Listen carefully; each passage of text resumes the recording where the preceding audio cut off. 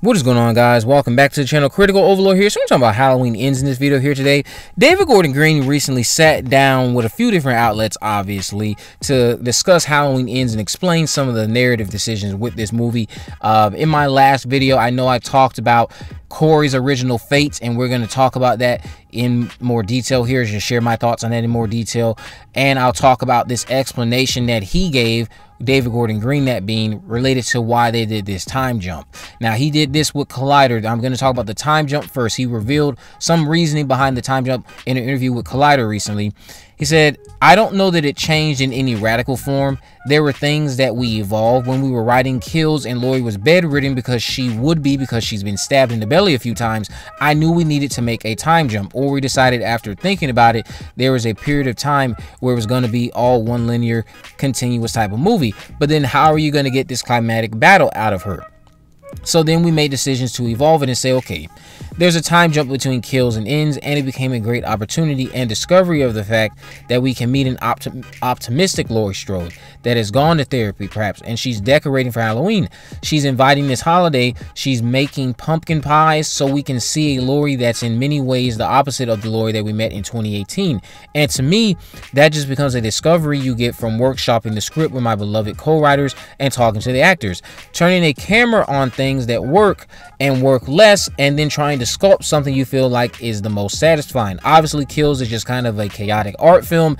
Middle chapter for me, it's just a Michael Myers opera. And then Ends, I just wanted to build to make sure I felt emotional, I felt atmosphere, I felt romance. I wanted it to be a love song to the fans, and I don't think anyone's gonna see it coming. They certainly wouldn't expect us to make some of the choices we've made. Now, I will comment on that first by saying, I think, again, the problem with the time jump is that it probably would have worked better if Halloween Kills did not end a certain way. Had Judy Greer's character of Karen Nelson had not been killed in that fashion, thus setting up a opportunity for Laurie to fulfill a even more integral arc, because her reasoning for what she was doing had been destroyed earlier in the movie when someone pointed out to her that this was never about her and Michael was never after her. You ended Kills in a fashion that gave her a chance to say, hey, you know what? Michael's not after me, but I'm sure as hell going to be after him now. The fact that the movie ended like that is, I think, what the problem is for a lot of people when they watch the next movie. It's kind of like a, hey, who is this guy moment. I think the question mark around Corey probably could have been softened if Kills had ended a different way. Kills kind of ends in a way that when you watch it, it is going to trigger something in you that would anticipate, no matter if you watch the extended cut or the theatrical cut. It seems as though it's purposely setting up a final showdown that could be stemming from Laurie finding out that Michael killed her daughter, which in one of the cuts she does, and she says she's going after Michael. So again, going off of the extended cut, a big question to me is, I would love to know what she did after she walked out of that room with the knife. Who stopped her? Who talked to her? What? It just leaves like this big void, I would say, in between Kills to Ends because of how Kills ended. Had Kills ended a separate way or a different way, your reception to Ends would have probably been more welcoming. I again can admit there are some compelling things about the script for Ends. The dialogue that's being written is more digestible. There are some writing improvements compared to Kills. It's just that it feels as though it's structured wrong in your trilogy because of narrative decisions that have already happened prior to it.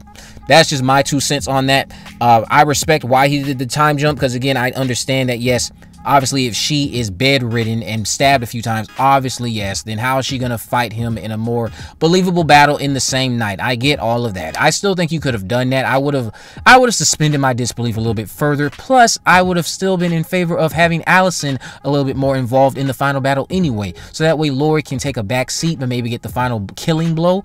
But just to talk about Corey Cunningham, David Gordon Green also revealed to the Wrap that Corey Cunningham was going to be alive in one version of the film. There is a version where I guess he would have just got his feet wet as far as like teaming with Michael, I assume, and he would have just dabbled in it and said, you know, I'm not gonna do this, I'm gonna go back to my regular life. Now again, I've already stated this, if he had done that, he cannot just simply go back to his regular life. But if this were the case and he ended up surviving, I think what this would have done is it would serve as some sort of representation as to how evil, again, is always changing shape, because Corey started off as somebody who was harmless, corrupted.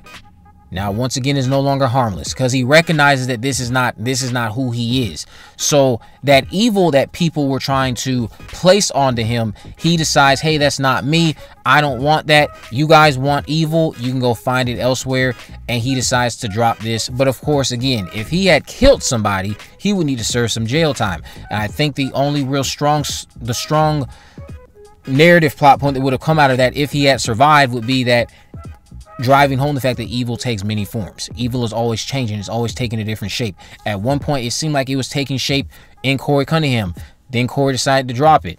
Who's it going to jump to next? Because they, again, were hyping it up as if there was some literal physical presence. We also now have talked about the fact, viewer non back this up, there was apparently an ending where evil was indeed going to jump to one final person. It would have jumped to Laurie Strode by the time Halloween Ends had concluded. She was going to try to strangle Allison.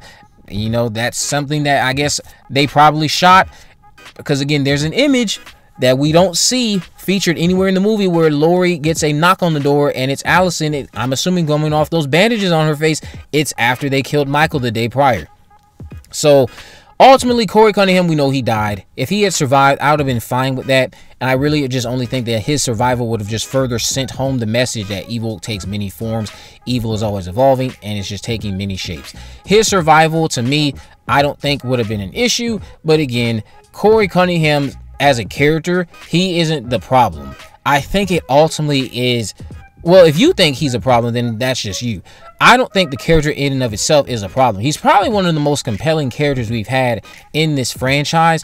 It's the placement of the character, the decision of the timing of when you wanted to introduce him. Some people I know would not. I'm not going to say I'm not in this boat. If I were doing Halloween Ends, I would not have introduced Corey Cunningham. Corey Cunningham, to me, has so much potential that it feels kind of insulting as well that you introduced him in the last installment and he got the fate that he got. I think it would have been more compelling, again, had he been introduced prior. Let me know what you guys think about all this down in the comment section below. If you haven't already, of course, make sure you subscribe, turn on post notifications so that you never miss a video. In the description, I will have links to all my social media accounts. I am on Facebook, Twitter, and Instagram. You can message me there, of course, to let me know if there are any movies, news, or reviews you would like me to cover in the future. And with all that in mind, guys, I will see you in the next video.